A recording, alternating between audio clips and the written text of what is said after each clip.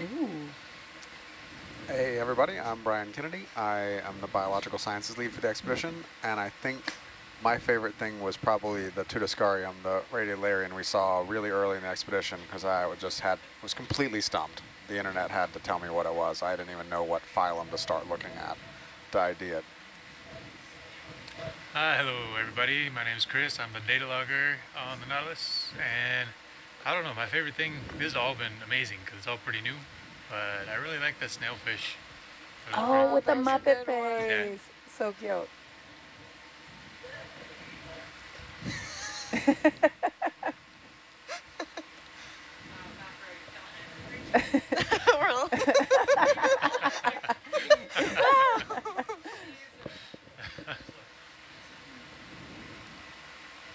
Lynette, what about you? Favorite thing so far this expedition and who you are? I'm Lynette. I'm the navigator. Favorite thing this expedition, submerged coconut for sure.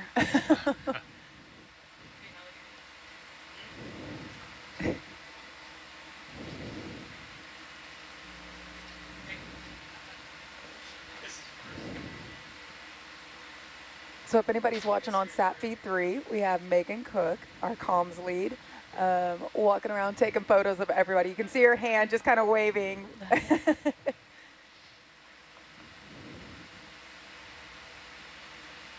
Daryl, what's been your favorite part of this expedition so far? Sitting in the Herc chair right now. Yes, the Herc chair was pretty cool. Oh, you're muted. You're Yeah. Yep. There we go. Hi, guys. Can you guys hear me now? Yes, sir. Cool. Yes, my favorite part so far being in the Herc chair. And then the laser chair. Those are the two spots I never thought I would be in, but it's pretty awesome. Yeah.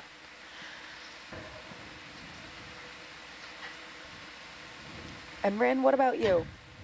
Oh, I don't know. This entire cruise has been truly an amazing experience. It's hard to pick one moment, but I think if I had to narrow in, it would be the handful of times I was able to take an actual real-life sample using the craft manipulator arm. That was pretty amazing.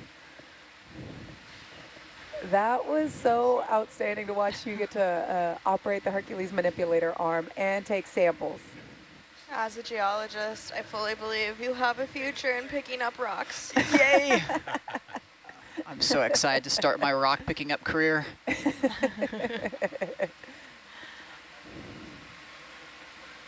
And Dan, can we toss it over to you now?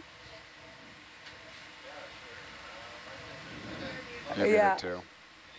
No. I know.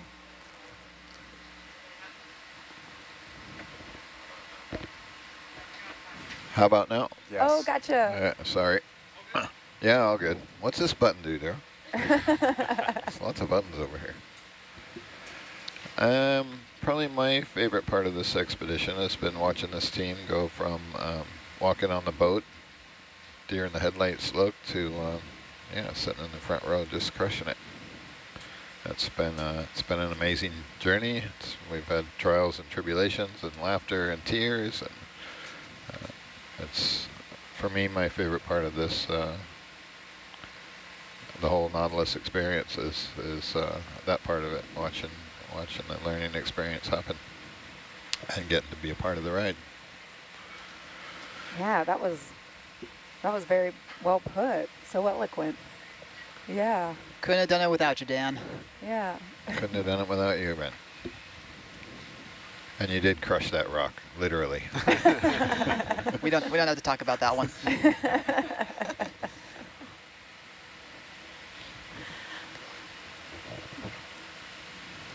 So we have, what, another hour of blue water before we hit the surface? What does the utility say? Closer to an hour and a half. 1,000? Hour and a half. Wow, hour and a half.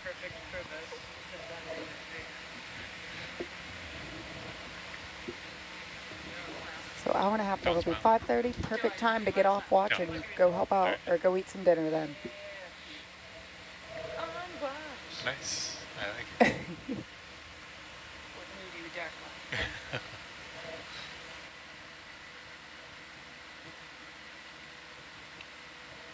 So on our steam back, let's see how many puzzles we could possibly manage to finish it up. I'm enjoying the Hawaiian puzzle. Maybe break back out the hydrothermal vent puzzle. I don't think anyone wants no, to do that no. puzzle. We don't want that puzzle back. Definitely not that puzzle. But That it was puzzle so Nautilus themed. Yeah, except it was bad imagery. I mean, we have much better imagery of hydrothermal vents. I don't know how old that picture was, but Yeah, it was I from didn't old take it on the standard still depth. cam. Yeah, it was an old So standard bad. depth, terrible image. I gotta say, Corley, you were rocking the still cam imagery. You know, Megan has been showing everyone that still cam image I took of the Muppet snailfish. Yeah. Yes. She's like, look at this cool picture. I'm like, I took that. That was the perfect photo to like kind of highlight the dive. Was that on our watch you took that Yeah. picture? I don't remember that one. It was Snailfish. cute. Yeah, I'll show you a picture. How could you not remember? He's an Well, engineer. All the vertebrates look the same. Just fish. That and Corley has probably taken like 3.5 million pictures by now. I might have to add that one. I have a wall in my house of deep sea animals Yeah. as art, and that one may have to get added to it. It's been very cool to actually use the digital stills camera as a digital stills camera. Yeah. A lot we do the set it, forget it thing, which is, we don't get nearly the quality pictures that you've been taking. Yeah. No, I really liked using it a lot. You can add that to your resume. Underwater photographer. Deep There sea you go, photographer. deep sea Yeah. photographer.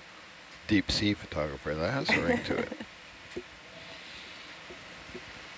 gonna add So that to my Instagram bio right now. Is this the first expedition that the still camera has been used? No, we've had it for a couple of years now, but the workflow has kind of been an evolutionary process. And in the beginning, it was indeed set it and forget it. The creator of that thing, Andrew Thurber, was using it to take a whole bunch of still pictures of bacterial mat, and the idea was he would, you know, do a, what do you call it when you put all the pictures together? Mosaic. Mosaic, yeah. And then he would come back and visit that every year. It's off the coast of Oregon. Go ahead, Bridge. And see, you know, how it had changed, bigger or smaller. Yeah, we're at about 1,000 meters, but we're coming up slow, so still about an hour and a half until the surface. Yep. What areas change and why they change and all the science involved in that. So that's how we originally started using it. And we were getting some good pictures, but a whole lot of, you know, not very good pictures. We're definitely getting some good images right now with Corley at the helm of the camera. Yeah. Yeah, there was a couple, you know, to that learning curve. One, us becoming familiar with the camera and how it operates. At first we were challenged just to turn the thing on. And now that we kind of have figured that out, and Leela wrote up the kind of the workflow document there, we're starting to use it more often like you were using it. So Tim Burbank just entered the chat online, and he says that, sorry, the still camera timer isn't working the way it's supposed to, but appreciate you all for taking photos with more finesse. Hi, Tim. Hi, Tim. So what you're saying is something was broken and we fixed it without you. I wouldn't even say fixed it. It got upgraded. Yeah, Ooh. upgraded. Add a little wetware and get it to work better. Sorry, Tim, you're out of a job.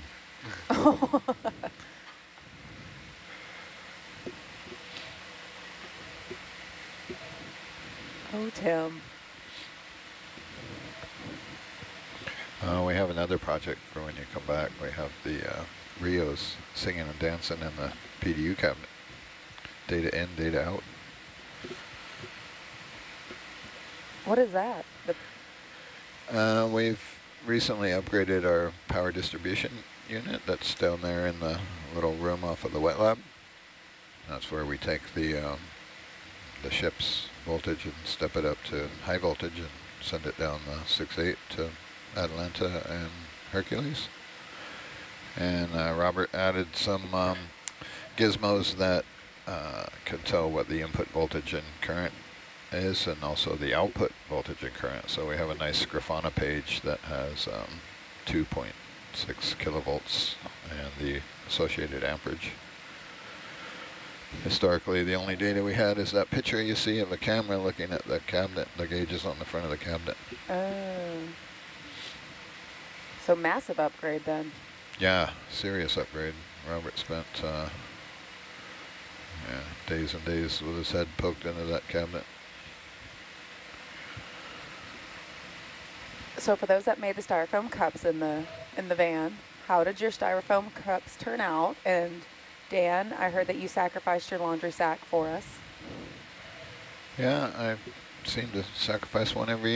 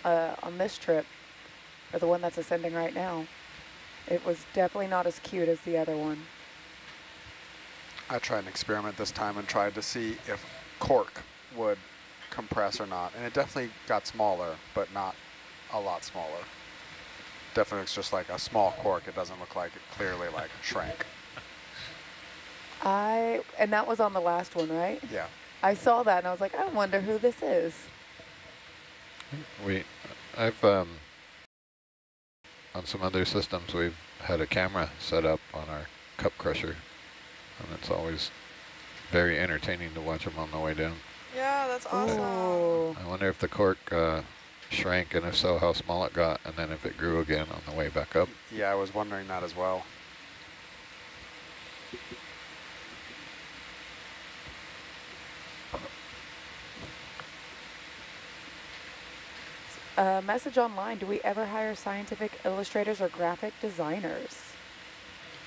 We actually have a graphic illustrator or a scientific illustrator coming out later on this season. I don't remember what expedition she's on, though. Falcor, Schmidt-Ocean Institute's ship Falcor always sails with an artist, and they have a whole Artist at Sea program, so that's something to look at for them as well, is every expedition sails with some form of artist. Oh, is that who's coming on? No, this is somebody that just messaged us. Like, the illustrations are beautiful. Yeah, this is really cool stuff. One of the engineers I used to work with was an art minor, and it was so cool to sit in a meeting full of engineers and technicians and talk about a design or something, and he would sit there with a sketch pad and be sketching up whatever we were talking about. And as the meeting would progress, he would tear off the page and toss it to the middle of the table for everyone to look at, and then start drawing another one, and you would have this kind of graphical artist representation of where we started and where we wound up. And some of the drawings as concept, you know, like almost made it into a manual. They're that good. That's awesome.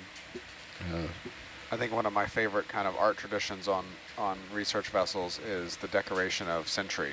So the National Deep Submergence Facility at Woods Hole has an autonomous vehicle called Sentry, and that team has a tradition of using tape, different colored electrical tape, as a cruise progresses to decorate the vehicle. And I've always enjoyed seeing the pictures of however they decorated Sentry as the cruise has progressed. They put new tape for every cruise? Yep. Interesting. Ooh. So the artist that's coming out later this season, when we were in Rhode Island, it was so neat because kind of the same thing that Dan was saying. We were sitting there in Rhode Island, and whatever she was hearing, whatever presentation was going, she would just kind of start sketching it. And so her illustrations were so beautiful at the end of every day. And one of them she got to do was the different eyeballs of creatures from the deep sea. So she was working on that one, and it was so interesting to see, like, this specific octopus versus this squid versus this fish. I'm always in awe of all the artists out there. And Lynette, your undergrad was in art, wasn't it? It was. Yes. I just found this out earlier today. That explains the wall of Post-it notes to your right. I had almost nothing to do with this wall of Post-it notes. Really? Yeah.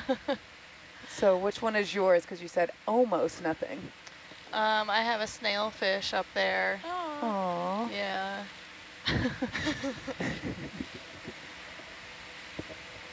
I'm trying to see it. I like the tripod fish. I like the coral. Yeah, there's a lot of good ones. And then one down at the bottom looks like something I would draw. Looks like stick figures. There's some of those, yeah. That's my artistic level. I think those are from 8 to 12. Yeah. 8 to 12 shift. Yeah. I think they were even taking requests online for things to draw. So crazy.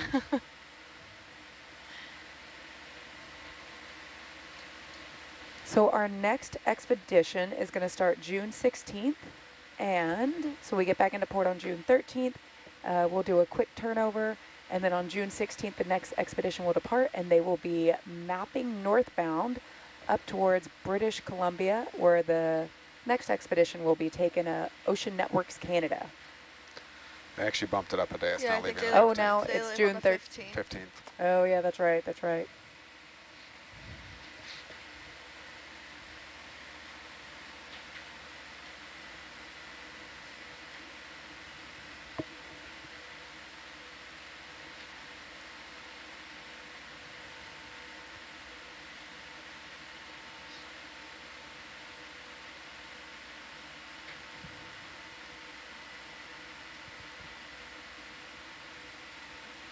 So how many samples do y'all have to process tonight? I know y'all got to 200 samples total.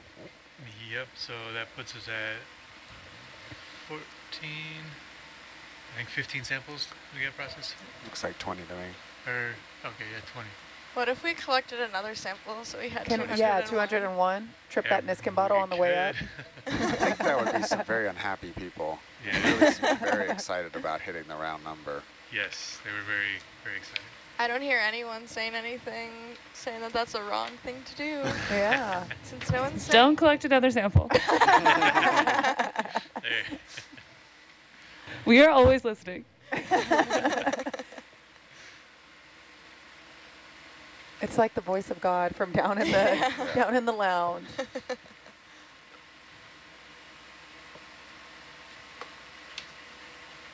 I'm very interested to see the coconut that's brought up. I am too.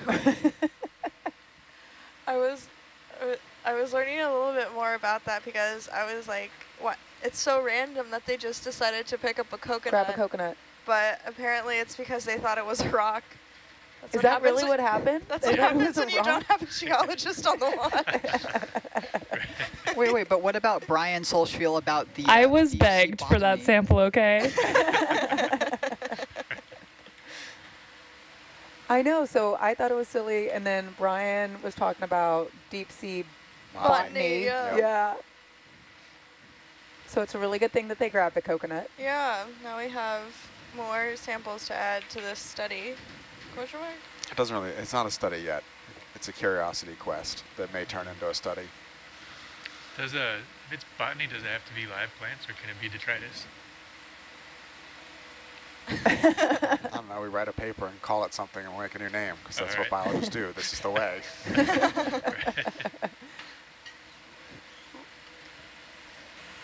This is the way. Daryl, did anyone tell you what all those buttons do over there yet? Oh, God. No? Well, that's pretty mean of them. We have 80 minutes.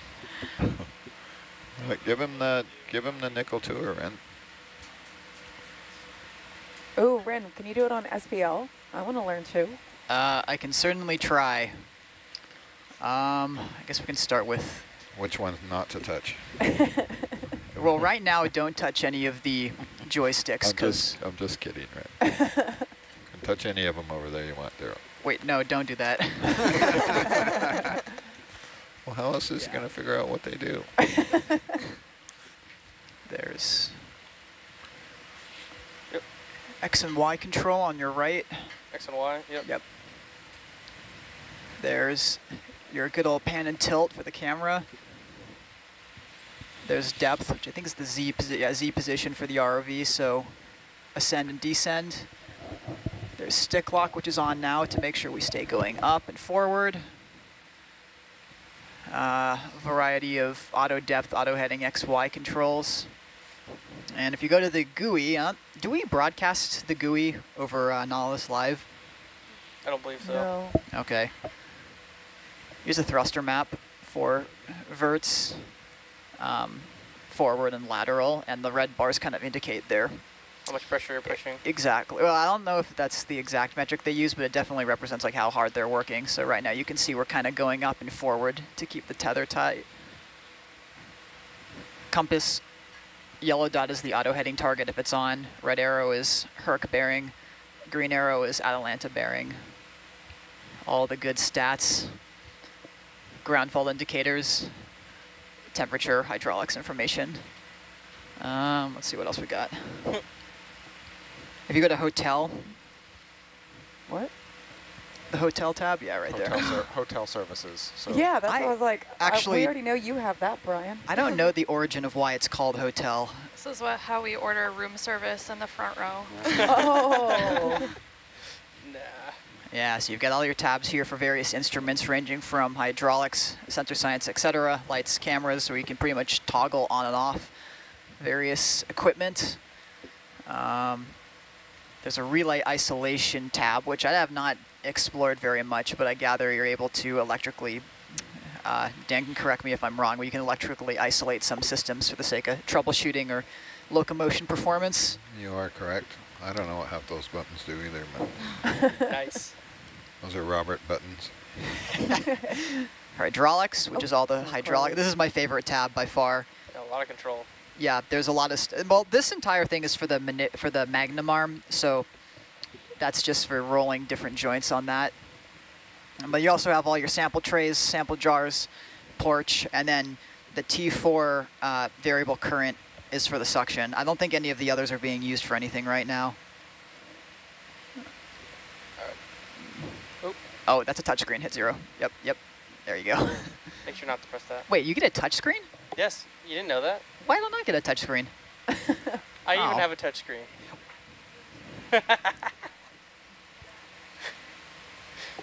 Those little controllers up there. Corley, you're not talking to her. No, oh, never mind. Oh, yeah, I'm on SPL now.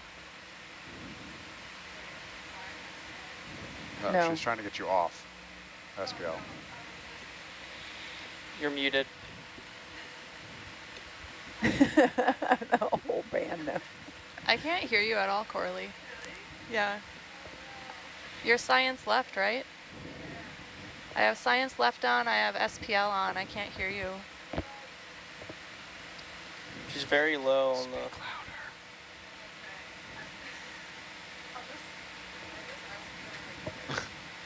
You actually may be muted.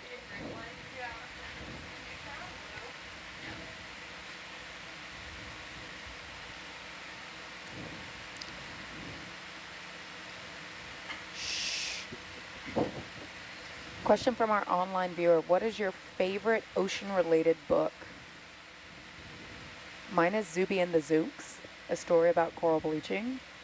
I love this whole series by the author because it talks about like the bacteria that live inside of corals and how they work together, symbiosis, in order to survive and make the reef strong. Love this whole series. They definitely don't dumb down the science. Corley, if you want to say a rock-related book, that'll work too. Favorite, what was the question? Favorite science book? Favorite ocean-related book. Ocean-related book? Like a children's book? Any of them. Oh. I really like Marine Geochemistry 3rd edition. So Adam, if you're listening, Marine Geochemistry is Corley's favorite book. No, they actually have this book. I don't know, favorite science or ocean book feels hard, but they have a book on Nautilus that's a children's book, and it tells the story of Marie Tharp, who is... Oh, If the Ocean Could Talk? I can't remember what it's called, but it's about Marie Tharp, who's a geologist, and she discovered mid-ocean ridges, but since she was a woman and it was like the 50s, she wasn't credited with it until kind of recently, and she was working with two professors or doctors of geology, and when she was the first person, she was doing like C4 bathymetry, and when she showed all of these volcanoes, their immediate response was like, oh, like we dismissed it because we thought it was like woman's talk or something like that, but she ended up being right, and that's how we kind of discovered more about plate tectonics. So she's actually really instrumental in our understanding of geology, but wasn't credited until recently, but it's a story about her and discovering that. I'm really, really, really glad you said that, Corley, because a couple of years ago, I think it was 2 years ago, one of the SPF's deliverables, so if you're an SPF, you have to create a lesson plan or some kind of deliverable. So an SPF 2 years ago did like a read aloud, like story time at sea on that book.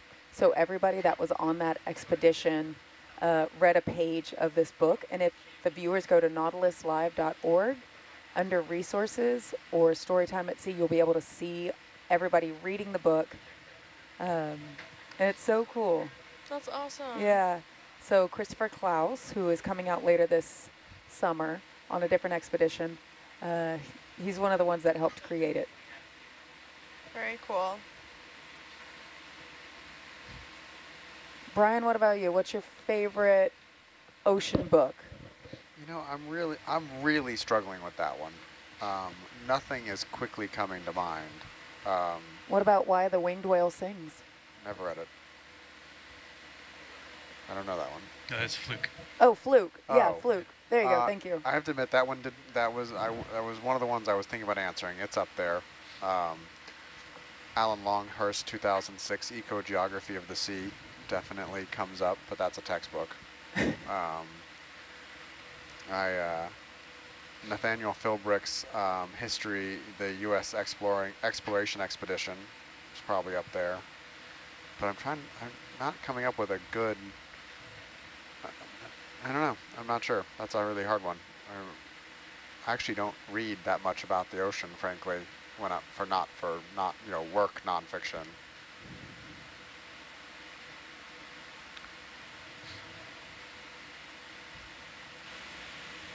Chris, what about you? Oh, sorry. Well,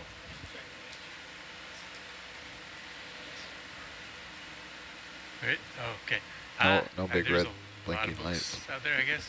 One fish, two fish, red fish, blue fish. That's a good one. Such a classic. I think there's a bunch that I read for school that I really actually enjoyed. They're not red. But Oh, I they really are. like The These Lost ones? Messiah of Cortez Right. by John Steinbeck. That's probably one of my favorite ocean-related ones.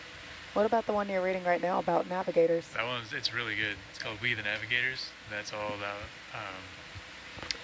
the Micronesian and Melanesian and Polynesian navigation before compasses and GPS and all that. And it's really interesting. I've been enjoying it a lot. Nice.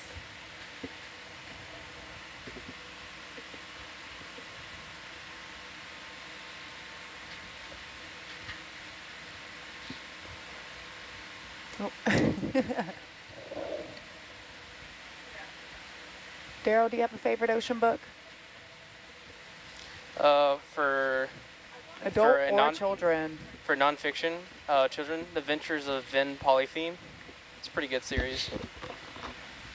I have never heard of that one. Yep, it's a book that was randomly given to if you can find it, Adventures of Van Polythene, and it's a little bit different because it's a venture where this kid is his parents is shipbuilders, and he's a part of that business.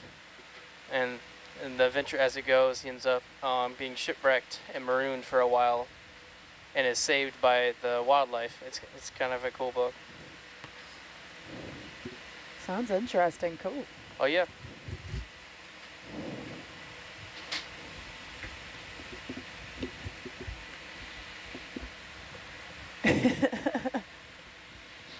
Randy, you got one? Yeah, the Parker O-Ring Handbook. That is my favorite ocean engineering, regular engineering, and maritime related book. That's the dorkiest answer so far. I'm impressed. It's amazing. It has so much information about O-rings and how to apply them. It's got lots of tables for gland sizes and all that good stuff. It's great. I thought I was the only one, right? Okay, well, I thought Corley and I were going to win with graduate level textbooks, but I think Ren wins. I was also going to say I read a paper about commanding ROV manipulators using a 3D mouse with kinematics transforms instead of like the jointed mechanism. And it worked pretty well, but the researchers showed it to a bunch of ROV pilots and they hated it. They wanted to go back to their old school mechanism. Is that done up in a simulator somewhere? No, they actually they deployed that yeah, they did it on a real working ROV on a gas platform in Norway, and it worked. It did work, and they were able to use the space mouse to control the manip and do operations, but the pilots said they didn't like it. They wanted to go back to their normal craft or their normal shilling manipulator. So the reason they're not popular, that has been done in real life before, and it's Cartesian control of the space mouse, and it's pretty popular for like the nuclear and defense industry, where you're poking around with a manipulator inside of a nuclear reactor, for example. And but you get it's slow is why they don't like it, because you get XYZ, and then you got to press a button to get rotation. I've not seen it where you can do both at the same time.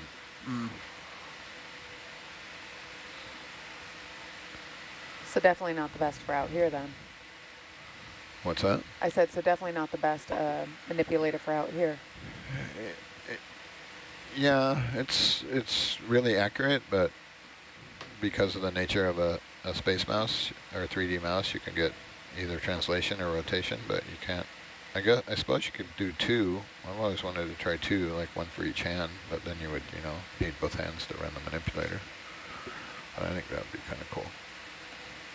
The other thing that they commented on was that if they had to position the joints of the manipulator specifically to like fit into a tight space or to accomplish a specific task, it was harder to do that with the space mouse than it was with the little jointed controller.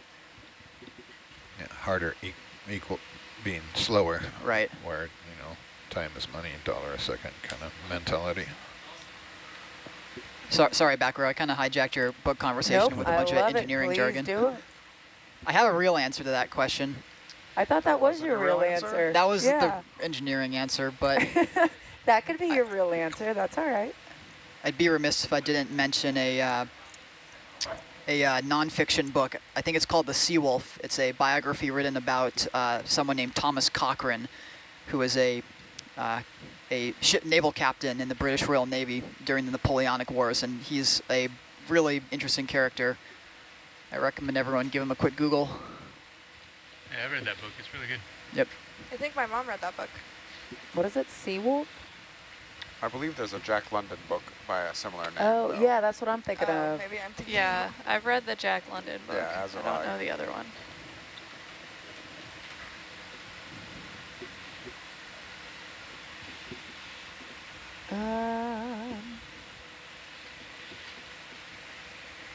I'm just seeing the one by Jack London, but ship.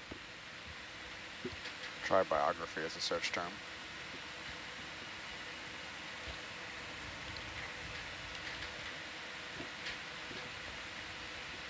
Seawolf class submarine.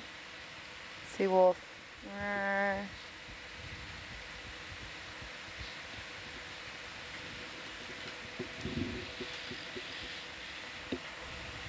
Wolf Island. Oh, there it is. Seawolf, the daring exploits of Navy legend John Berkeley. Or no, Buckley. Okay, I was wrong. It's called Cochrane the Dauntless.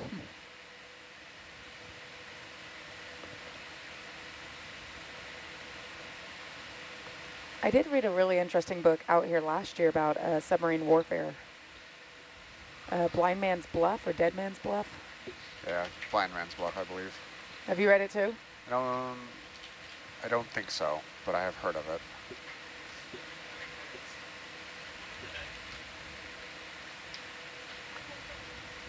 Oh yeah, Blind Man's Bluff.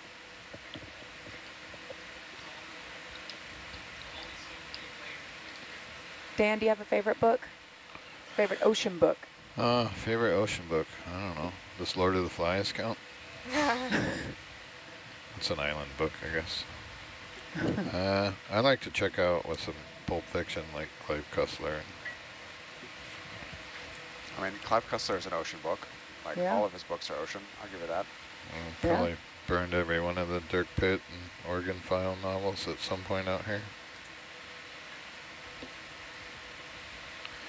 I definitely have not read all of them, but I have read the majority of them.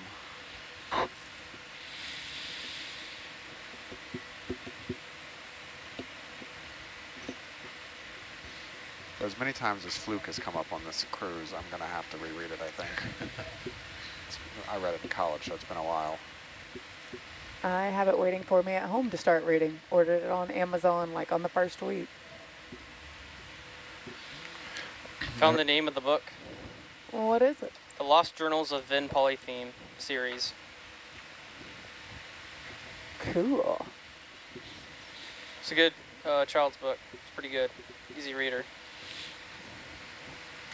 I read a really good book a while ago, sci-fi book about, it was basically sentient life on one of the moons or planets somewhere, Europa or something like that, Titan. But the thermal vent life was sentient, and they were warring with each other. It was out there, but pretty good. I cannot remember the name of the author.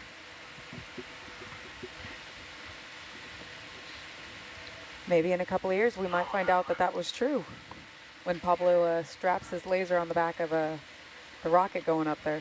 Totally. Are you sure a 4,000-year-old coral's not sentient somehow aware? I mean, if you want to get into talk about alien intelligences that would be so alien as to be foreign to us, maybe, probably not. Their neural network structure looks pretty minimal. I really hope they're not sentient, considering how much we've sampled them.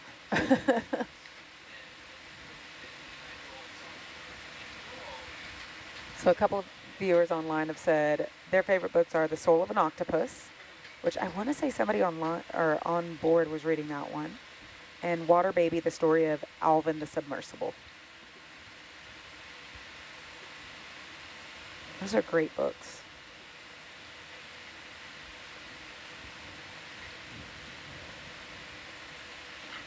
Who was the Alvin book written by?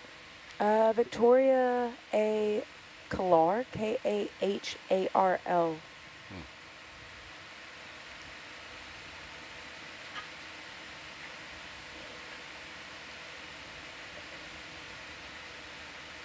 You know, I will say, I don't know if it's my favorite, but other like ridiculous ocean stories is Shadow Divers.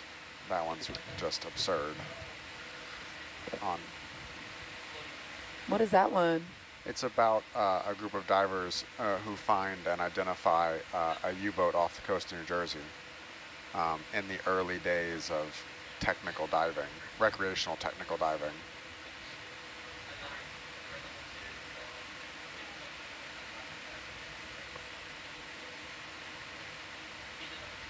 How do you spell her name again? K-A-H. K-A-H. A-R-L. Kind of a weird spelling, right? Yeah. But Victoria A. Kahlarl. But I found it on Google if I typed in Water Baby, the story of Alvin.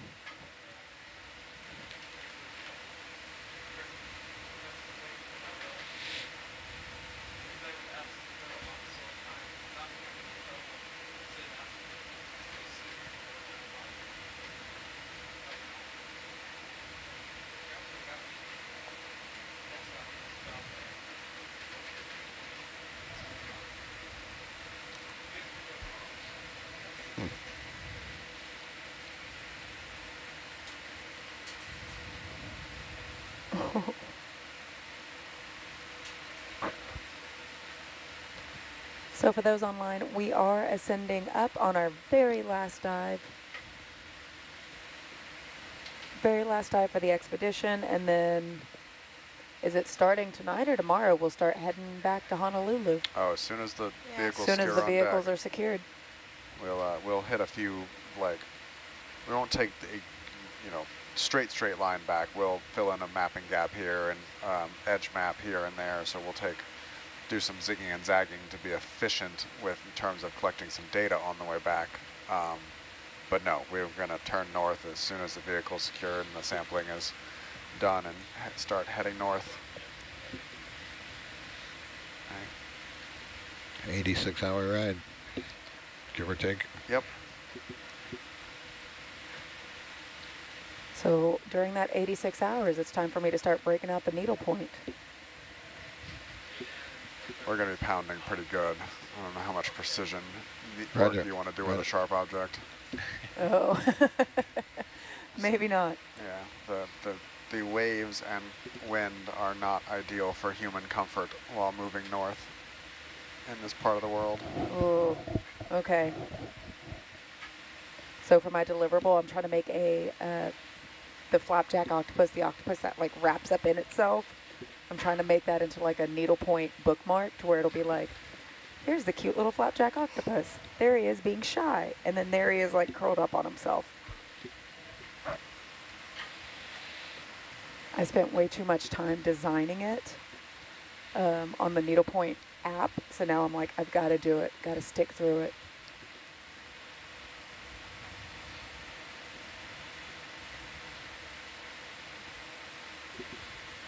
Biologist question. how come we don't see any fish as we're ascending? Oh, we totally do. They're kind of lurking in the shadows, or they're really small. We saw something that was pretty good size a few minutes ago. Oh. There's a siphonophore. That's a fish. Nope, that's a fish. Thank you, fish. There you go. There you go. Ask and you shall receive. That looked like some kind of snipe eel.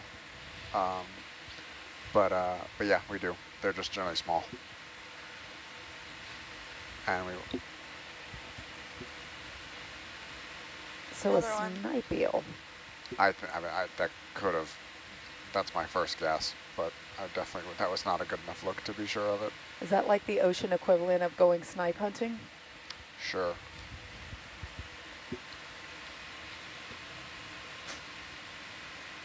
Did you ever have that trick played on y'all when y'all were kids? Like, okay, we're going to go out snipe hunting. You just stand behind this bush. We're going to scare out the snipes. Hold the bag. No? No, I don't remember now. Okay. I mean, snipes are a real bird that people hunt, though. Are they really? Yeah. Okay, that's like a huge... No, I know the joke, too. Okay, like the prank as well. But snipe hunting is actually a real pastime for some people. I've never heard of that before. Yeah, what's the joke? Yeah, well, I don't get it.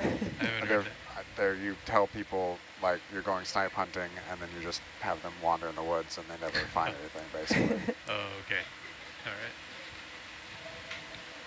Like you stand there and you're like, all right, stay right here by this bush. I'm going to go around on the other side. You hold the bag. Hold the bag open. We're going to scare this snipe, and it's going to run into the bag, and you got to grab it really, really fast. So get prepared. And, like, you have the person, like, all crouched down, ready to go. And, of course, yeah, you're in the woods or some brushy area at night, and then you just walk off. And leave it there. The maritime equivalent of that is tell the newest, homesickest person that they have to go stand on the bow and make sure we don't pass the mail buoy. Where they, where other ships hang mail and messages, and that's how we trade mail. It's not how we do it, but that's the thing you do to the newest person who wants a letter from home. You go stand on the bow and make sure we don't pass the mail buoy.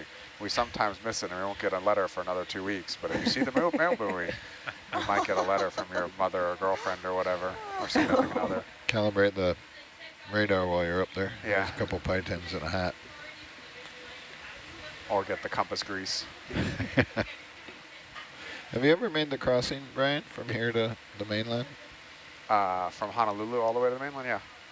Did you go, depending on the time of year, go north and then east for the No, we went trade pretty, winds let's and see, seas, we or? I went from Honolulu to San Diego in September, October. So you go south and then I think west? we went pretty much straight. Really? I don't think we played a lot of games with the current or whatnot. We just put the Great Circle route into the computer and went. Are the like standard shipping lanes, are they a straight shot, or do they play with the currents and the winds? It's like mixed. the sailboats It's do? a mix. I think they do. I think they used to not, because they didn't have a good enough information, but now there are more and more vessel routing services that are kind of trying to optimize that. A couple of companies so far, Ocean being one of them, are trying to provide higher and higher resolution observations with floating, drifting buoys and stuff. And I think that's more of a thing as shippers really feel the pressure to reduce their carbon footprint. They're doing a better job of trying to ride the currents. But I think that's kind of a resurging tradition that used to be, standard practice previously. But post World War II, when ships started going 20 knots and just got bigger and bigger, they just went the absolute shortest distance, which is not a straight line on a flat map. It's actually a curving arc over the circumference of the Earth, usually north or south, bending around, following the curvature of the Earth, and it's called the Great Circle Route.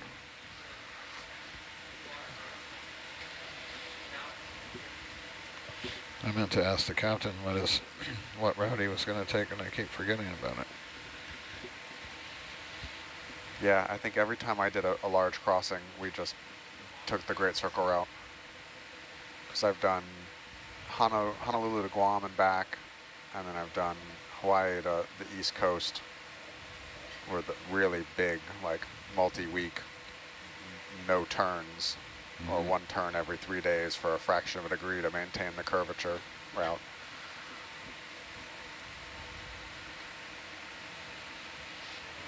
We have a viewer who said that since they asked the fish question and it just instantly showed up, we now need to ask, why don't we ever see bags of $1 million just floating up on the way up? Well, if we were in the Caribbean. We do. We just don't broadcast that. Yeah. They pay for all your laundry bags that we constantly use. Yeah. That's what the kill all button at the video station's for.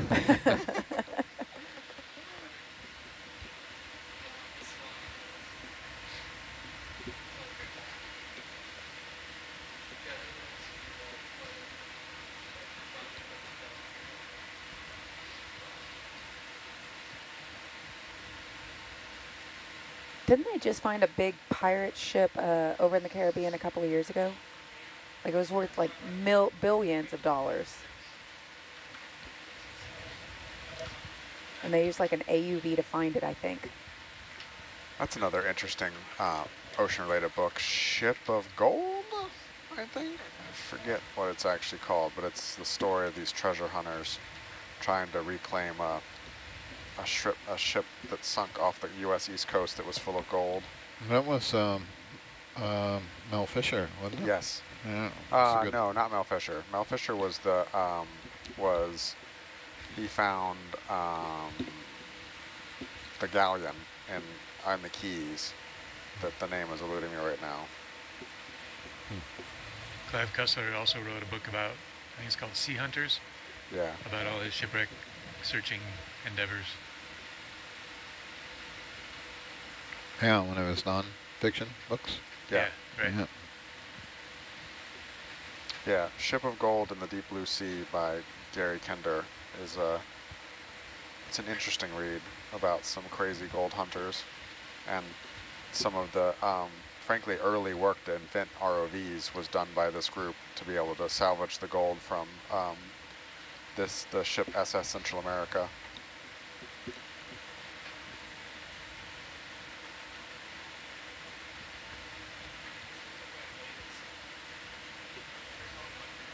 Chris, there's a buried treasure legend over at Palmyra, isn't there? Yes. Can you tell us about that? Yeah, sure. The legend of the Esperanza.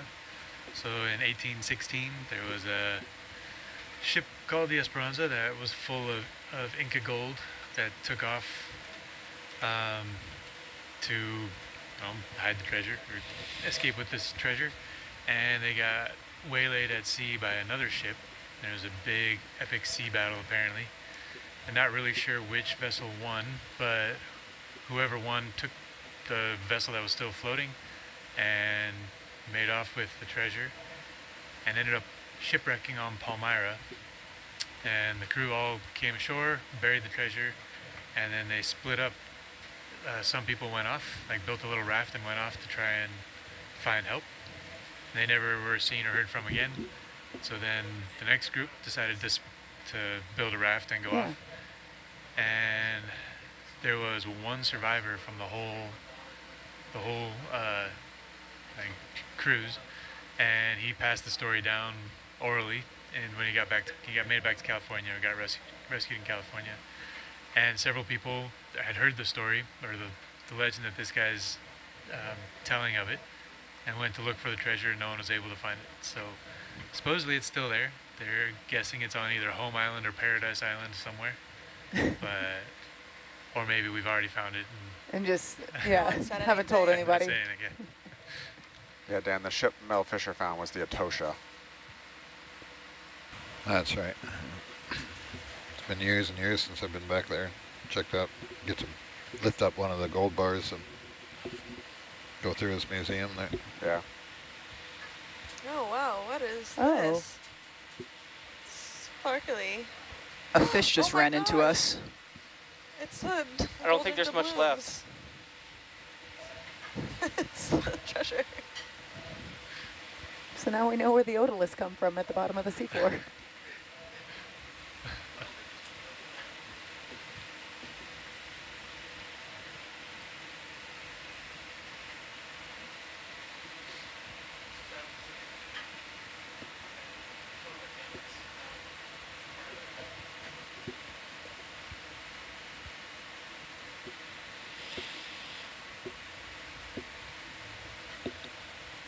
So question online, do we get to help out in the wet lab? Coralie and Brian, yeah, and Chris, all three are in the wet lab all the time. Not really. Not really. Not me. No? Really, the data loggers just, yeah, handle Chris. that. But anybody's welcome at any time. Come in and help. A stinky wet lab. Well, actually, it's not too bad on this particular expedition. It's always nice and cold in there. Yeah. It is very well air conditioned. Not when we're working in there, it's not.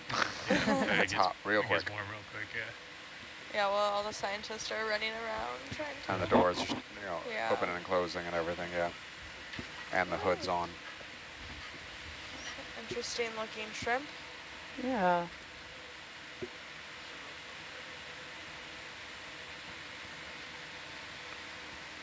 So we're about 500 meters, which is where I would expect we'll start picking up the scattering layer sometime soon. We may or may not notice it. Sometimes it's super obvious, sometimes it's not. But you're going to have a better chance of seeing things in the Atalanta view, like that snot castle we just passed. Is there a particular camera angle that is optimal for that? Down is better. Okay, copy that. Yeah, we're getting into it now, I think, with the team. They've seen 2 or 3 Tina-4s in short order, a couple Siphonophores.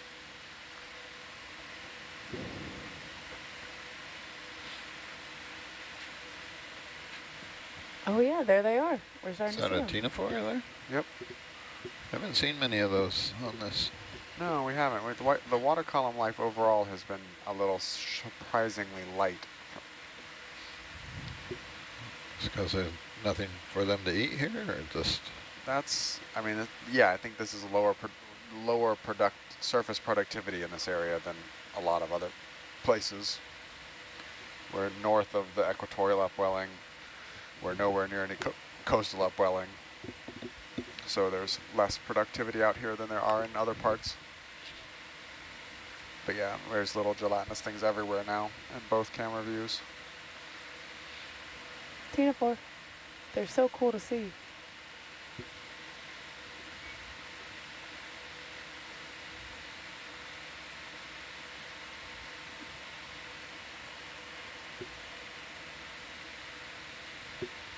Brian, do you have a favorite creature that you love seeing down here? Whether it's in the deep sea or in the water column? I don't know if I have a particular favorite. I do really like the Tina-4s. I get oddly excited about benthic Tina-4s. That might be my favorite kind of strange thing. I find when those super long tentacles coming off the corals that are barely visible, but once you get the light right, they're super visible. I don't know. I've always found them to be unique and different.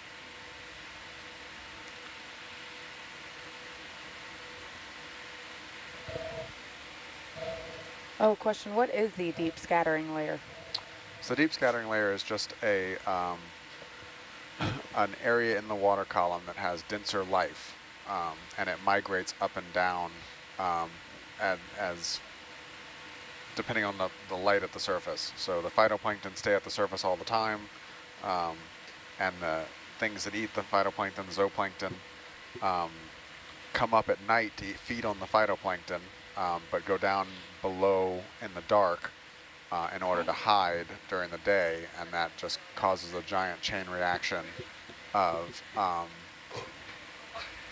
movement through the water column, with the bigger and bigger organisms following the zooplankton as they move through the water column. So it's ascending right now, getting shallower as it gets late in the day here. And the reason it's called the deep scattering layer is it was first identified in ships' sonars as this odd feature in the water column that scattered the sound. And so, and you can see it in basically any of the scientific, mid to high frequency scientific sonars we have on here. There is very clearly a layer of stuff in the mid-water, and that's where it got its name from. It's the world's biggest migration. It happens every day in all the world's oceans, and contains probably some of the largest amount of fish biomass per species. The fish are all pretty small, but the bristlemouths and things like that are out here, there are literally trillions of them, and they each only may be a few grams, but in aggregate across the ocean basins, it's probably the most biomass of any specific species on the planet. And then there's all kinds of other things like Keating gnats, arrowworms, and invertebrates in that, and all the, you know, all kinds of life all hang out around in the scattering layer. So if it starts at around 500 meters, where does it kind of taper off? So it's a fairly thin band, only, you know, 100 meters or so in thickness, and it moves from the surface down to as deep as 1,000 meters and moves up and down. So I was just kind of guessing it'd be about 500 meters now because it's in the process of ascending as we get a couple hours away from sunset here. Awesome. And if you're in a coastal area where you have the variable seafloor within 1,000 meters, the scattering layer actually gets trapped on the bottom. And that can be really interesting if you're got the ROV down and the scattering layers interfacing with the seafloor. That's a recipe for a really dense benthic community and lots of stuff alive in the water column. And in submarine canyons, it gets concentrated in the canyon heads because it settles down the slope and then gets kind of pinned against the seafloor. And I've seen the areas in the New England canyons that's so thick with life, you can't see very far with the ROV, or Sirius or Atalanta won't be able to see Hercules because there's so much life in the water column that's been concentrated in the head of these submarine canyons. That's so interesting to think about. Just all the different life that's trapped down there. Or not so much trapped, but pinned?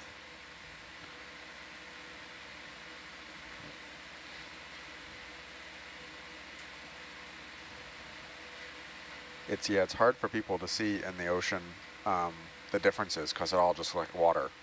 But the different ecosystems and biomes and however you want, ecotones, whatever term you want to apply, meaning of different regions, is every bit as sharp in the ocean as it is on land. A desert versus a rainforest versus a temperate grassland.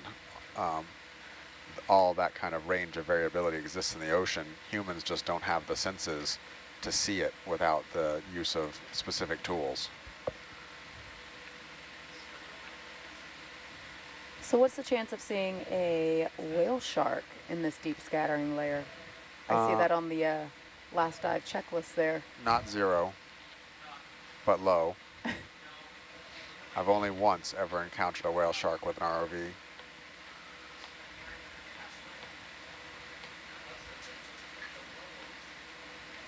Oh, hi, but it Chris. was at like 260 meters, so. Okay, we're getting there. Slowly but surely. So we got a question from SCF Christopher Klaus. Hey, Chris. What are your future plans, or what are your hopes for your careers? My future plans involve going home, sleeping for like a solid day, surfing, beach, kayaking. That's my future plans right now. Future plan is preparing for a conference. It's Goldschmidt. I will be presenting there on Monday. Come to my poster and network with me there. It's in France. And I guess future career plans are finishing my PhD.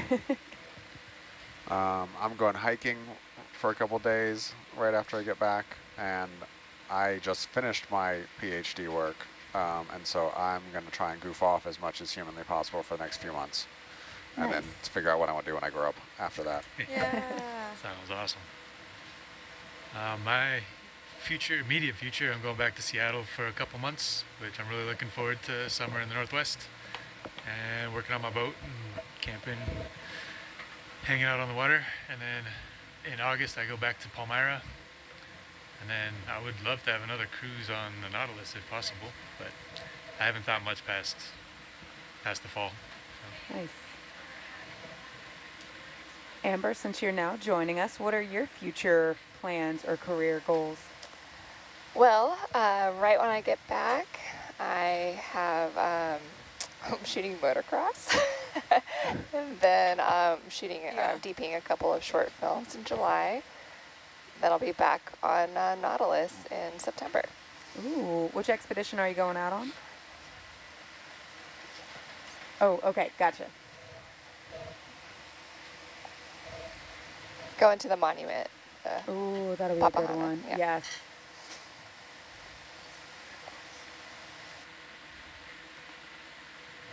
Renner, Daryl, do y'all guys want to say what your future plans are or your career goals? I guess I'll go first. My future goals is when I get on shore to try to get into video engineering and shading during live events, really try to get into the field and do more, and hopefully get on a mobile truck at some point. That's my goal after I graduate college next year. That'll be cool. Yeah, it's fairly exciting. It's even more exciting that I got on this, to be able to do it now, and then hopefully in the future I will do more of it. Yeah, Ren, what about you? Well, in the immediate future, I'm going to go back to California, do some climbing, and then I'll go back to grad school and hopefully finish up my master's. But I'd love to continue to be an ROV engineer.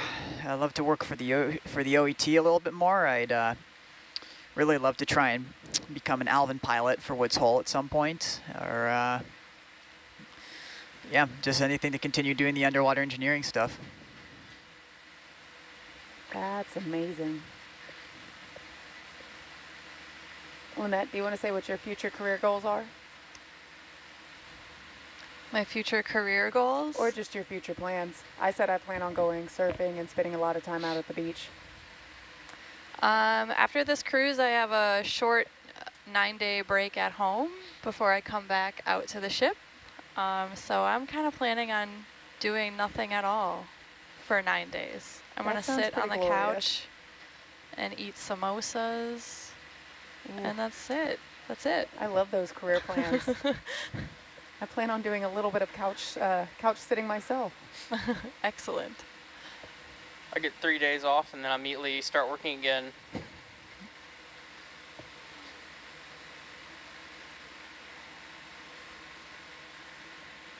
And to Louis Sakay, yeah, we will always take ocean trivia.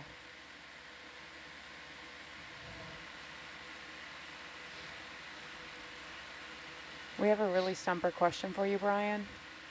And I'm sorry, but how much life is there per cubic foot on the ocean? Or in the ocean? I feel like that's like an impossible question. No, I'm sure someone has done some form of estimation of that, but I don't have the number readily available at all. I can tell you pretty close to off the top of my head of what the number of biodiversity records we have per cubic kilometer in the ocean, and it's roughly, it's single digits, I forget exactly what it was, but it's roughly one museum record per 3.5 million cubic kilometers of ocean is what it averages out to be. Oh, that's not very much. No. Yeah, I figured it was going to be like some really, really high number.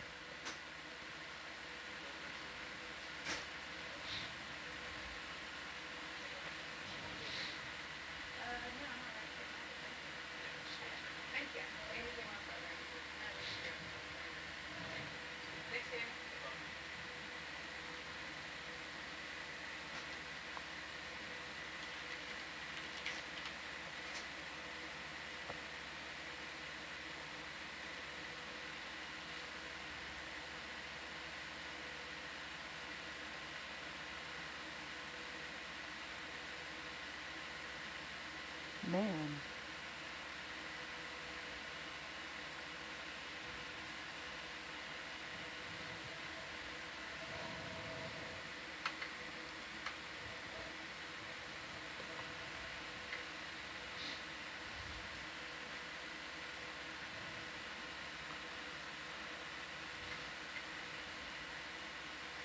Okay, ocean trivia questions. What T word is technically a wave generated by an undersea earthquake? Tsunami. You got it. What species of seal gets its cat-like name from its spotted pattern along its back? Leopard seal. Leopard. You got it. So it did say it starts off easy and then goes harder.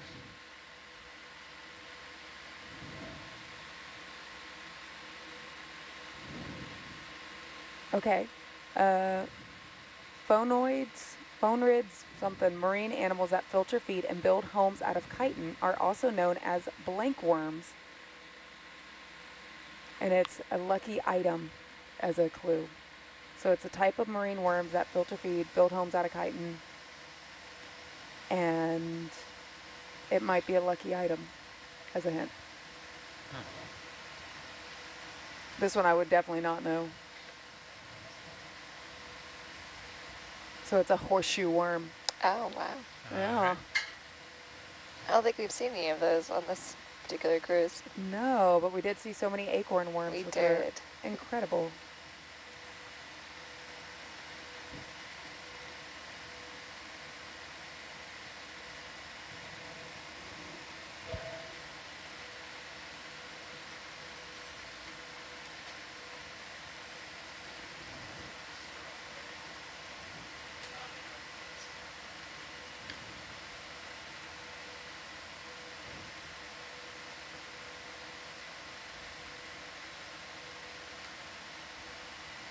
Okay, what four-letter word is often used as a common name for several kinds of bivalve mollusks? Four-letter word. Bivalve mollusk. Clam? Clams. Clam, you got it. Yeah.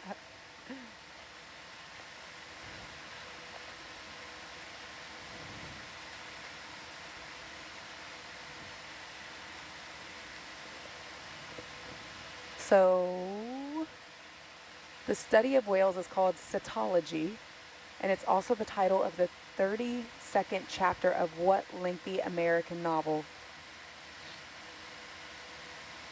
Hint, it's about a whale. Moby Dick.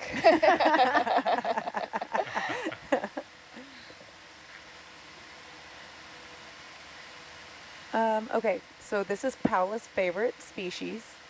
It's a large sea dweller, and it can reach lengths of, as large as 60 feet. I don't know if I believe in the 60 feet. What species is this? Is it whale sharks? Whale sharks, what I'm going to guess. Everybody's Whale shark. eager about those. Yeah, but I'm like, I don't know if they actually get up to be 60 feet.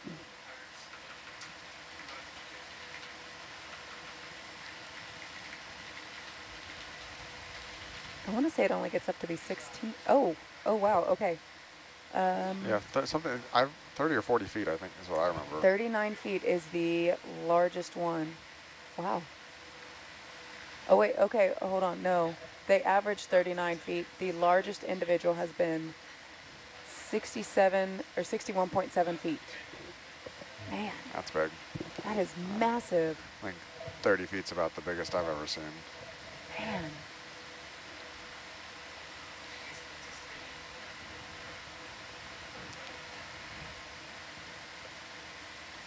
Okay, a smack is a term for a large group of what? A smack. A smack. So like a murder is a large gathering of crows. A smack is a large gathering of what ocean animal? Squid. Jellyfish. Ooh. Do you know what you call a group of manta rays? What? A squadron. Squadron. Yeah, that's cool.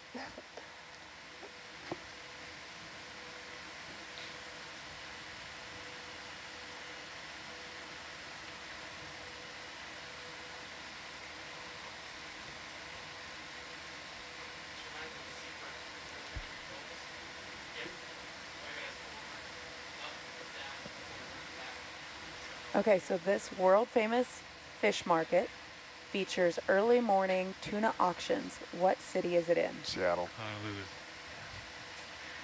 It's also the Tuskegee Fish Market, if that narrows it down. Tokyo. Oh, Tokyo, yeah. Tokyo, yeah. What is the only fish that can move upright in the water? There's definitely more than one fish. Okay, Yeah. this answer is seahorse. Seahorse or pipefish or sea dragons. They're all similar, but Oh, I understand what they mean now. yeah. Yes.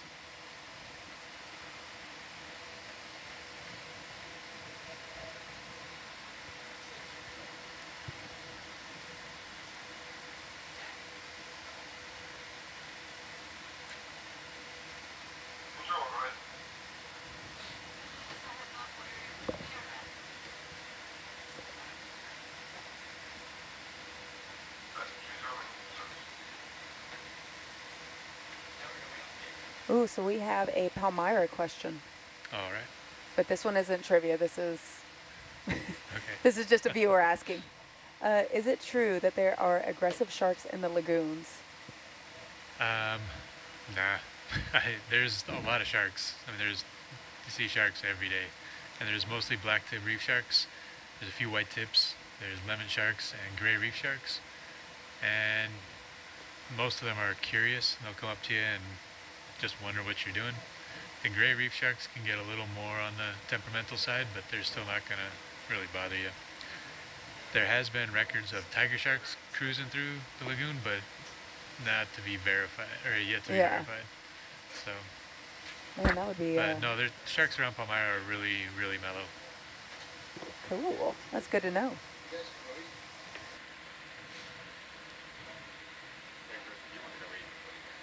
Oh, I'm good. Yeah. Brian, do you want to go eat? I heard it's burger night. It's burger night? Yeah. Ooh. Friday night. Oh, I meant to tell Annie when she came up here. I saved her a cinnamon roll.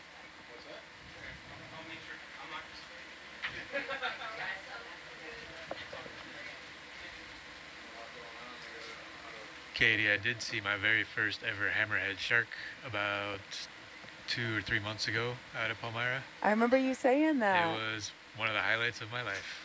So I've never seen one Because you before. were a huge hammerhead shark fan, right? Yeah, I think they're really cool. So I've been wanting to see one my whole life, and I finally got to see one. That's so neat. Have you heard of like the bonnet head sharks? Yep. Yep. Have you seen those? Yeah, they have some in Hawaii. They've Oh, got really? Cool. I love those because they're just so weird with their little bonnet head. Yeah. Hammerheads are such neat sharks. I should correct that. I have seen baby hammerheads off of the sandbar in Kaneohe Bay. But you said you've been wanting to see a big one for yeah, like years. I want to see a full-grown one.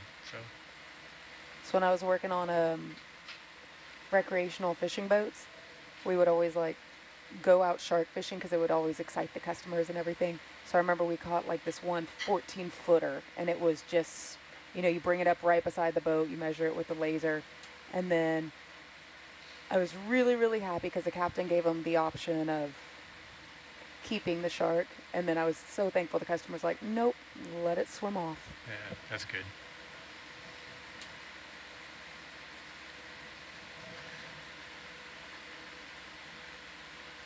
All right, so we have another true-false trivia question coming to us from Louis Sakay.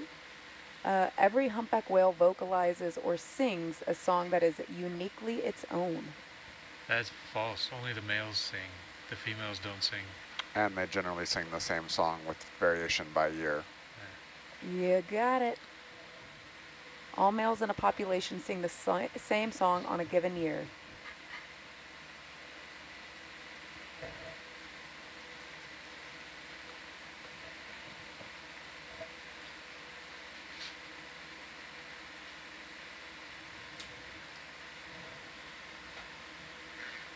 So this is a body part found on seals, walruses, sea lions, also house cats. It's scientifically known as vibrissae. What is it? Vibrissae? Vibrissae, V-I-B-R-I-S-S-A-E. Don't know that one. Whiskers. Whiskers.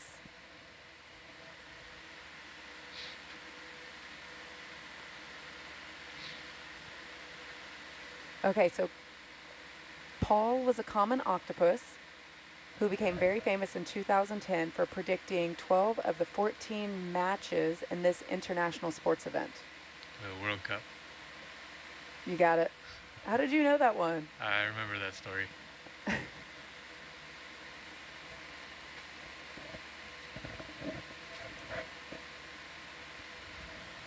Bird question. The flightless cormorant is the only member of this bird species that has lost the ability to fly.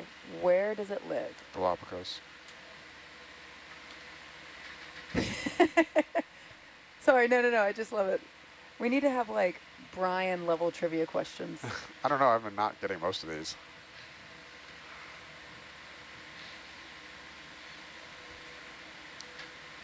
Okay, here's one for you, Brian. Balanomorpha are a suborder of barnacles. What is their common name? Gooseneck barnacles. I don't know if that's true. The answer is acorn barnacles. I don't even know. Oh, okay.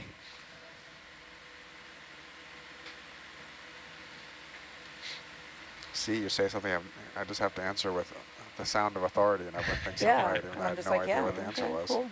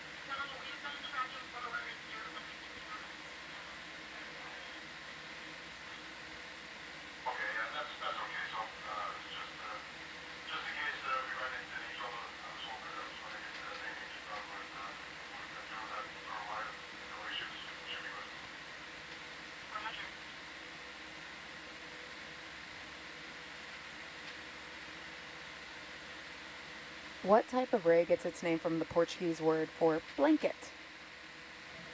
This is an easy one. It's a manta ray. You got it, yeah. manta ray.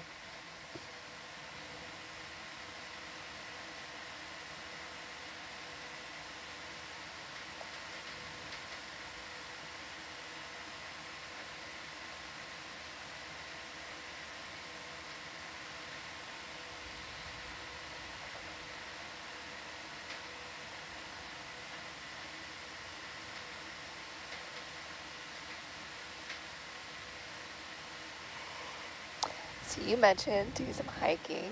Yeah. Are you going to do that in and around Corpus or? Up in New York. In New York? Oh, that's Yes. right. You did mention that. That's yeah, so yeah, cool. yeah. But okay, so I told you that I'm really bad at silent auctions. Horribly bad, which is why I'm going on a golf cart tour with the former mayor of San Antonio. But one of the things that I'm like, oh, this was a cool win. I won a 10-person bat cave tour to Brecken Bat Caves. Or it's not so much going inside the cave, but staying outside when they come out at dark. And it's the largest bat colony in North America. So me and a whole group of my friends, we're planning it out earlier today. We're going to do this adventure cave tour. So there's another cave right next door to it called Natural Bridge Caverns. So we're doing like this hardcore all morning, all afternoon long cave tour. So you go in the morning and like you're rappelling down into this cave, and then like you're doing all like this very supposedly technical stuff. I'm sure it's like not that bad. And then in the afternoon you're like crawling on your tummy, like doing actual caving kind of stuff. So we're going to do that all day, and then in that afternoon we're going to go to the bat caves, and then we're renting an Airbnb right on a river so we can go kayaking and scuba diving in the morning. So Sounds fun. awesome. I know, but I'm very much looking forward to that. And then I was researching I wanted to go on this it's this really cool river in Texas called the Devil's River, and there's so many endemic species to this one little river. So I wanted to go on it, but you need a permit to get on it, and it's kind of a pain. So I was instead looking at doing, going kayaking down the Rio Grande, and there's all kinds of Native American 4,000-year-old pictographs down there. So I was researching it earlier and figuring out like what would be the best one to go to. What about you? You got some awesome stuff coming up too. Yeah, it's just been work mode in my brain so far, so I haven't really thought of like, I know we want to go to Joshua Tree. I haven't done that yet. But so it's going to be a little hot right this moment, so might hold that off until maybe the fall. But yeah, want to explore my new state. I love it. I've always heard good things about the amount of national parks and like state parks in California. Oh. Yeah, I've only tasted just a small amount of it so far, just like Yosemite, and that's about it. Oh, Big Sur, I did do a marathon over there, and that was really cool. But yeah, looking forward to exploring the area more. For sure. Hey, Adam, welcome to the shift. Oh, thank you. How was the hamburgers? No hamburgers. Oh, Loopy's going to be so sad. Yeah, she was just crying on the floor of the galley, just banging it around. It's not pretty. Yeah, So what is it then? Is it regular dinner? Yeah.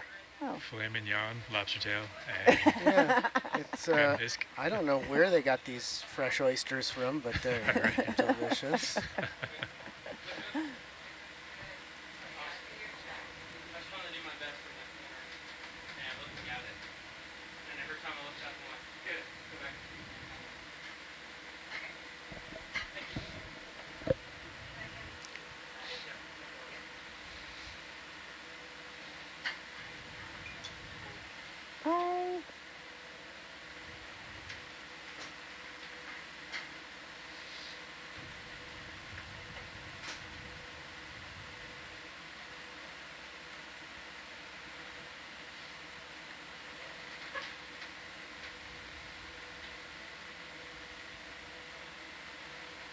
Seen anything interesting on the way up? I still have my fingers crossed for a whale shark. Okay. And also $1 million floating by. Ooh. Yeah. So we had a question from a viewer, and they're like, do you ever see fish when you're going up? And so right when we asked it, right then a fish came into view and was swimming up. So I'm hoping that maybe if I ask, like, hey, Adam, do we ever see $1 million just kind of floating by? I thought I saw some fish scales just kind of... That was shortly after.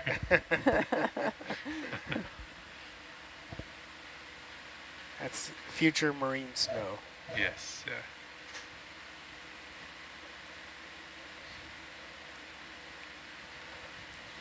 How do we feel about pulling that knife out and just having it in the grip for the recovery? Isn't Corley helping out with recovery right now? It's Nautilus's stabbiest recovery.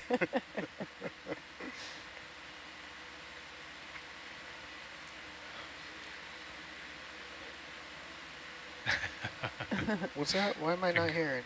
Oh,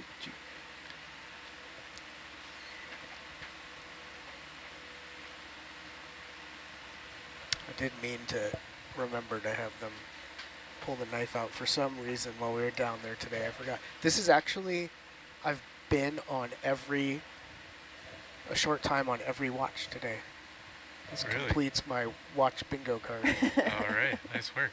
Spreading the love. Yeah. Well, can you consider like our 4 a.m. watch? Like, can you consider being on watch then? Because I was in the vicinity? Yeah, you were in the vicinity. You were in the studio. No, I wouldn't count that one.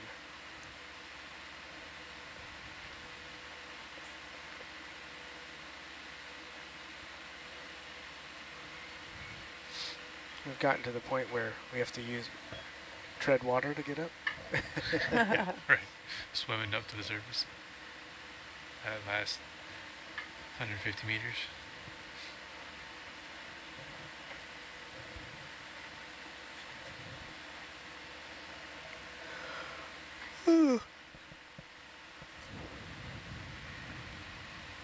So we got a riddle in, but I can't quite figure it out. So angry and two words are, or angry and hungry are two words in the English language that end in gry, G-R-Y. What is the third word? The word is something that everyone uses every day, and if you have to listen carefully, I've already said it.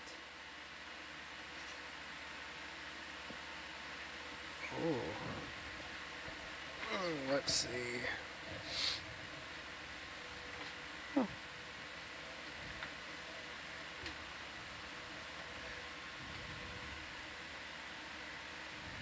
Yeah, I can't quite figure it out. But I like it because the answer is what, but I don't...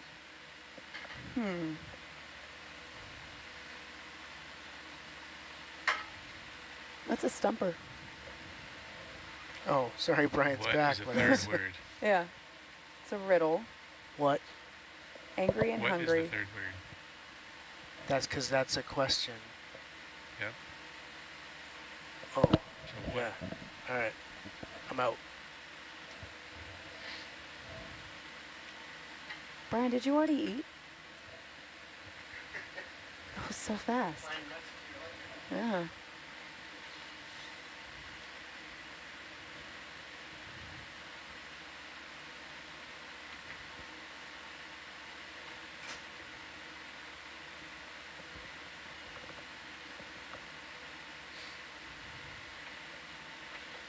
Daryl back in the video chair.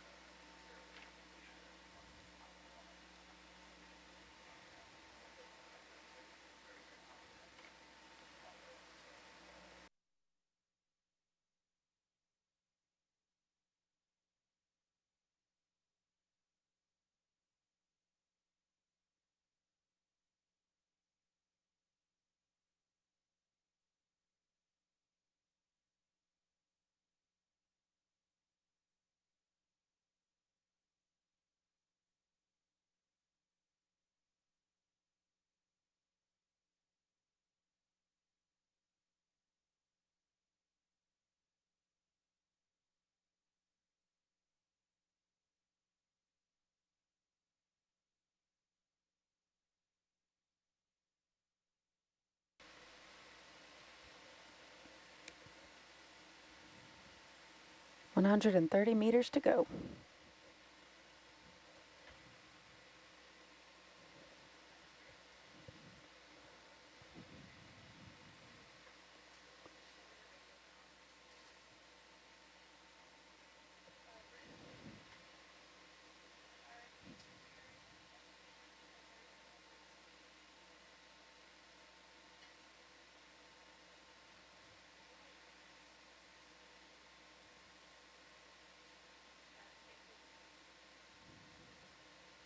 Jellyfish.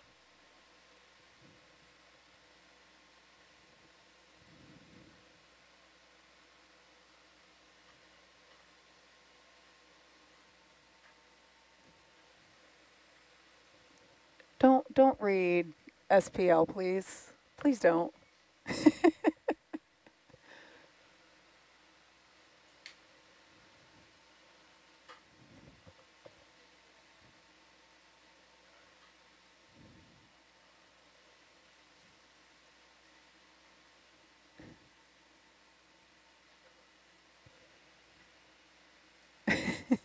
You can read them if you want. I'm sorry, I'm just joking.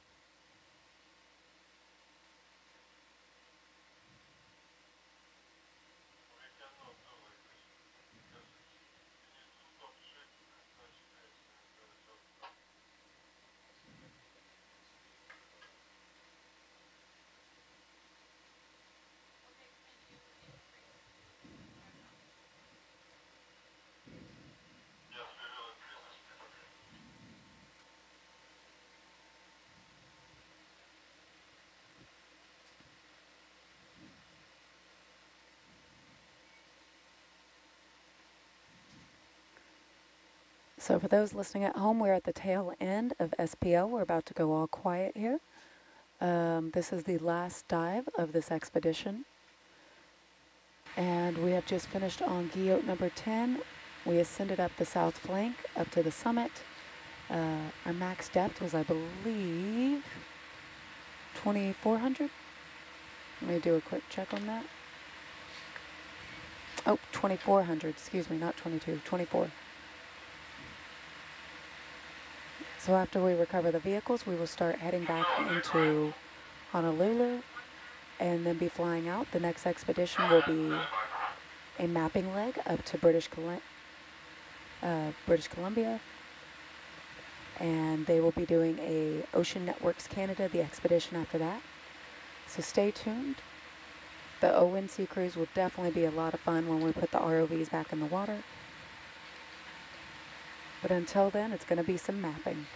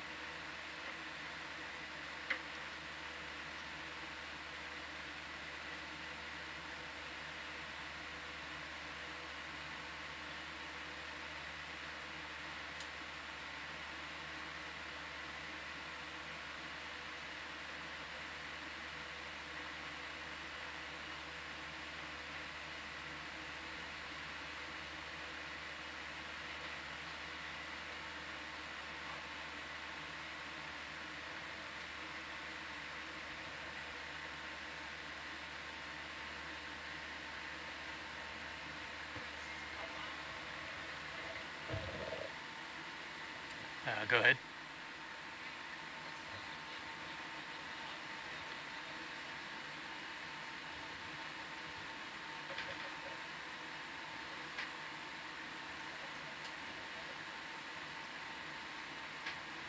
No, I'm fine. Thank you, though. Definitely sure.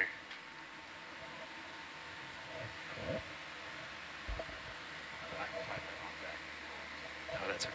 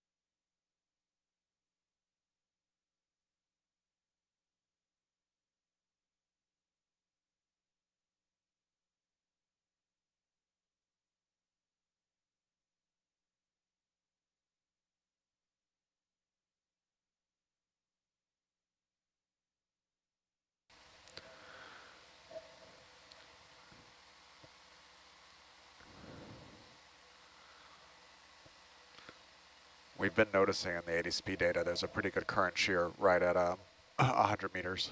You probably just crossed that.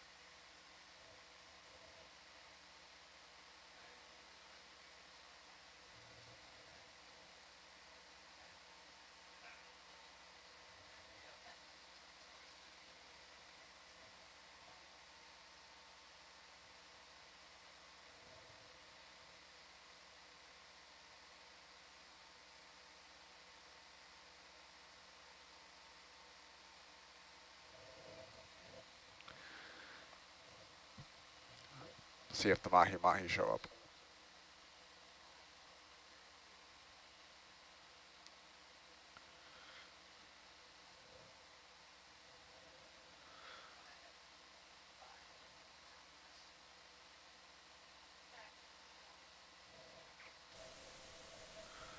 Control, go ahead. I'll stop on the winch, 50 meters. Copy.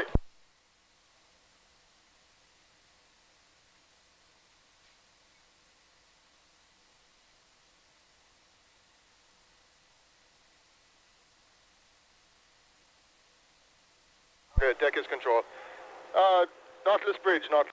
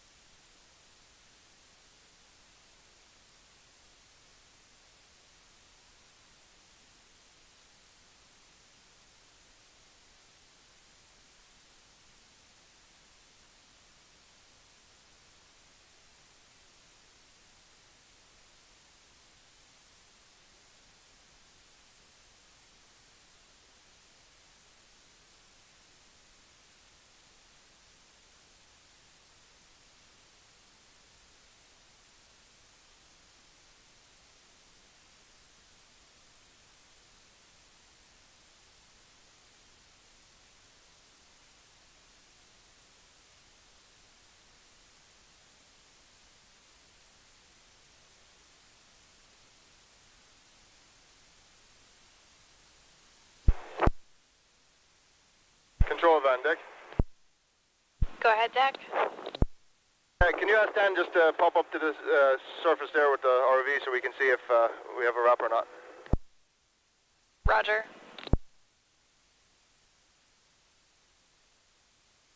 No, we're all good. Thank you. Roger.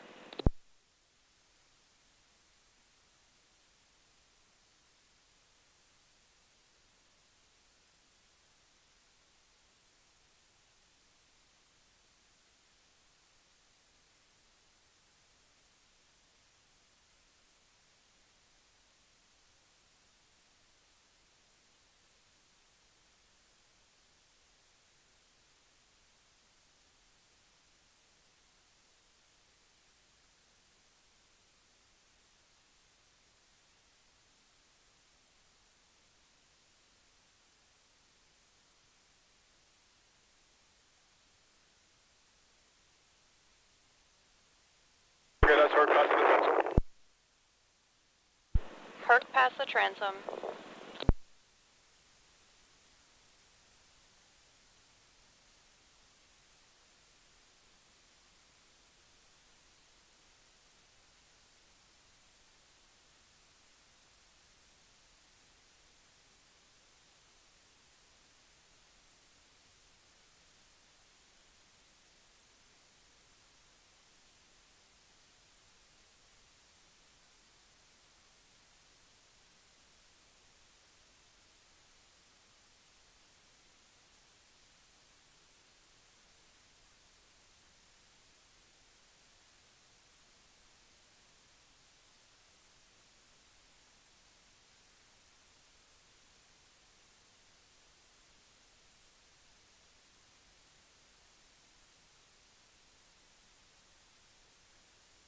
Okay, that's Herc under the crane coming out of the water.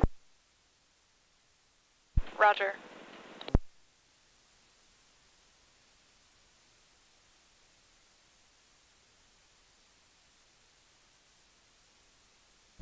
Power is secure.